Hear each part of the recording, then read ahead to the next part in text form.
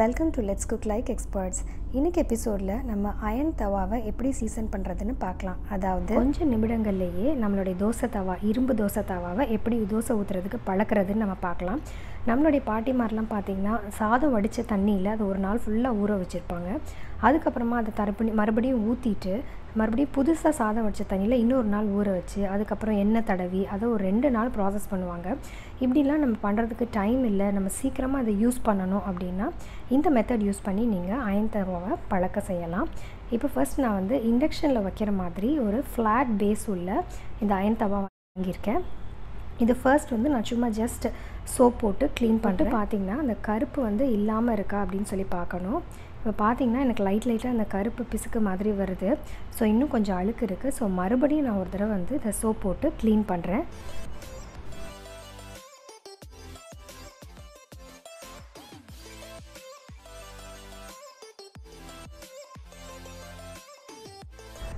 இப்போது நல்லா தண்ணியை வடித்தாச்சு. இப்போ ஒரு டிஷ்யூ பேப்பரோ இல்லை நல்ல ஒரு காட்டன் கிளாத்தோ போட்டு அந்த எக்ஸ்ட்ரா இருக்க ஈரத்தையும் தொடச்சி எடுத்துருங்க. இப்படி அழுத்தி துடைக்கும் போது அதில் ஒட்டிகிட்ருக்க கொஞ்சமாக இருக்க அழுக்கெல்லாம் கூட வந்துடும். இப்போ அந்த டிஷ்யூ பார்த்திங்கன்னா எவ்வளோ கருப்பாயிடுச்சின்னு பாருங்கள். ஸோ மீதமுள்ள அந்த டர்ட் எல்லாம் நல்லா வந்துருச்சு.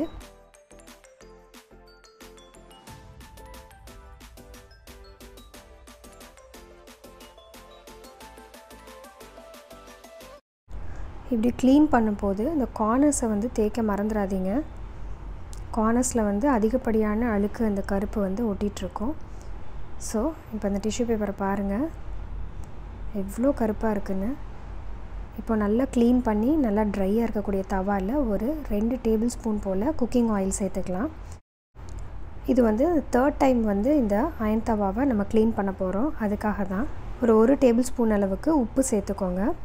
இந்த எண்ணெயும் உப்பையும் நல்லா கையை வச்சு தவா ஃபுல்லாக ஸ்ப்ரெட் ஆகிற மாதிரி நல்லா கொரன்னு தேய்ச்சி விட்டுருங்க.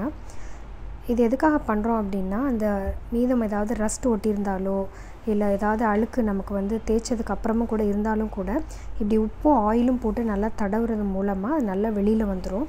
கொஞ்ச நேரம் தேய்ச்சிங்கன்னா உங்களுக்கே தெரியும், கை பார்த்திங்கன்னா அப்படியே ஒரு மாதிரி பிளாக்கிஷாக மாற ஆரம்பிச்சிடும். இது ஒன்றும் கையில் ஒட்டாது, வாஷ் பண்ணோம்னா போயிடும். அதனால் ஒன்றும் பயம் இல்லாமல் ஜஸ்ட் கை வச்சு தேய்ங்க. நல்லா ஒரு 1 நிமிஷம் இந்த மாதிரி தேய்ச்சதுக்கப்புறமா 3வது முறையாக நம்ம மறுபடியும் அந்த தண்ணியில் கழுவிட்டு மறுபடியும் நம்ம டிஷ் வாஷிங் சோப் போட்டு இதை நல்லா தேய்ச்சி லாஸ்ட் டைமாக இதை க்ளீன் பண்ணிடலாம். ஸோ இதுக்கப்புறமா இதை நம்ம சோப் போட்டு கழுவ போகிறதில்ல, இதுதான் ஃபைனல். ஸோ இதை நம்ம நெக்ஸ்ட் வந்து இதை குக்கிங்காக தான் யூஸ் பண்ண போகிறோம். ஸோ எப்படி யூஸ் பண்ணணும் அப்படிங்கிறதையும் நான் இப்போ காட்டுறேன். இப்போ இந்த தவாவை வந்து ஒரு கேஸ் ஸ்டவ்லையோ இல்லை இண்டக்ஷன் குக் டாப்லேயோ நல்லா சூடுபடுத்திக்கோங்க. இதில் ஒரு 2 டேபிள் ஸ்பூன் வந்து விளக்கெண்ணெய் சேர்த்துக்கோங்க. கேஸ்டர் ஆயில் சேர்க்கணும், அதுதான் இதிலோட ரொம்ப ஒரு இம்பார்ட்டண்ட்டான ஒரு விஷயம். வேறு ஏதாவது நம்ம எண்ணெய் சேர்த்தோம் அப்படின்னா அந்த எண்ணெயில் வந்து கேஸ்டர் ஆயில் அளவுக்கு அதில் வந்து டென்சிட்டி இருக்காது. அப்போது இந்த விளக்கெண்ணெயில் இருக்க அந்த திக்னஸ் வந்து பார்த்திங்கன்னா நல்ல ஒரு கோட்டிங் மாதிரி அந்த தவா மேலே ஃபார்ம் ஆகிடும். அப்போது நம்ம அடுத்தடுத்து வந்து தோசை சுடும்போது அந்த தோசை வந்து ஒட்டாமல் நல்லா அழகாக வந்து நமக்கு எடுக்கிறதுக்கு வரும், ஈஸியாக எடுக்கிறதுக்கு வரும். ஸோ அதனால தான் வந்து நான் உங்களை வந்து விளக்கெண்ணெய் போடுங்க அப்படின்னு சொல்கிறேன். ஃபர்ஸ்ட் டைம் மட்டும் இது யூஸ் பண்ணால் போதும், அடுத்தடுத்து வந்து நம்ம சாதாரணமான குக்கிங் ஆயில் யூஸ் பண்ணிக்கலாம். எண்ணெய் இப்போ நல்லா சூடாயிடுச்சு. இப்போது ஒரு 1/2 டீஸ்பூன் வந்து கடுகு சேர்த்துக்கோங்க. கடுகை நல்லா வந்து பொரிய விடுங்க. இது எதுக்காக வந்து இந்த தாளிப்பு பொருள்கள் நம்ம சேர்க்குறோம் அப்படின்னா எண்ணெய் மட்டும் ரொம்ப சூடாகிட்டே இருந்ததுன்னா புகை வர ஆரம்பிச்சிடும், நம்ம வந்து ஆயிலை வந்து ஸ்ப்ரெட் பண்ண முடியாது. ஜஸ்ட் அதுக்காக தாளிப்பு பொருட்கள். 1 டீஸ்பூன் வந்து உளுந்து, முழு உளுந்தாலும் இருந்தாலும் சரி இல்லை பாதியாக உடச்ச இருந்தாலும் சரி. இதை நல்லா வந்து பொரிய விடுங்க, கடுகையும் உளுந்தையும். இது ரெண்டும் நல்லா பொரிஞ்சதுக்கப்புறமா பெரிய வெங்காயத்தை, பாதி வெங்காயத்தை சின்னதாக துண்டுகளாக நறுக்கி வச்சுருக்கேன். நீங்கள் சாம்பார் வெங்காயம் கூட சேர்க்கலாம், எதுனாலும் பரவாயில்ல. இப்போ அந்த தவா ஃபுல்லாக வந்து அந்த தாளிப்பு பொருட்களும் அந்த எண்ணெயும் வந்து பரவுற மாதிரி ஃபுல்லாக நல்லா ஸ்ப்ரெட் பண்ணுங்கள். இந்த மாதிரி செய்கிறது மூலமாக இந்த தவா ஃபுல்லாக வந்து அந்த ஆயிலிங் ஃபார்ம் ஆகிடும்.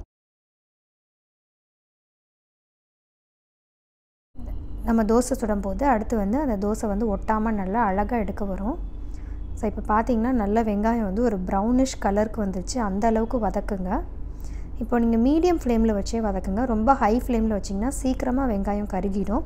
இப்போ நம்ம எதுக்காக வதக்குறோம் அப்படின்னா அந்த ஆயில் லேயர் அதில் ஃபார்ம் ஆகணும் அப்படிங்கிறதுக்காக அந்த பர்பஸே சால்வ் ஆகாமல் போயிடும். ஸோ அதனால் மீடியம் ஃப்ளேமில் வச்சு வதக்கிட்டு இந்த தாளிப்பு பொருட்களை மட்டும் ஒரு தட்டில் எடுத்துருங்க. அந்த எக்ஸஸ் ஆயிலை வந்து எடுக்க வேண்டாம், அப்படியே அதில் இருக்கட்டும்.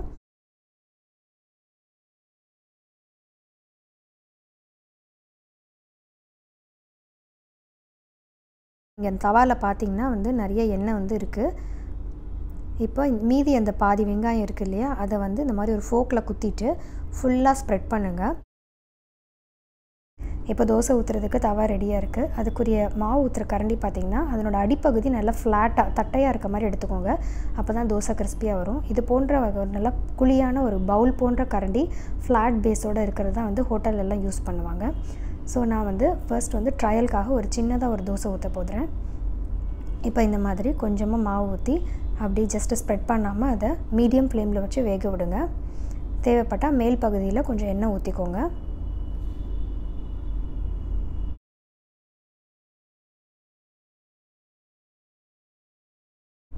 இப்போ தோசை நல்லா வெந்துட்டுருக்கு. இப்போ அதை எடுக்கக்கூடிய அந்த தோசை கரண்டிலையும் ஆயிலை நல்லா அந்த வெங்காயத்தை வச்சு அப்ளை பண்ணிக்கோங்க. அப்போ தான் நமக்கு எடுக்கிறதுக்கு ஈஸியாக இருக்கும். இப்போ ஓரளவுக்கு தோசை வெந்ததுக்கப்புறமா முதல்ல வந்து தோசை ஓரங்களை வந்து எடுத்து விடுங்க. எடுத்தோடனே சென்டருக்கு போயிடாதீங்க.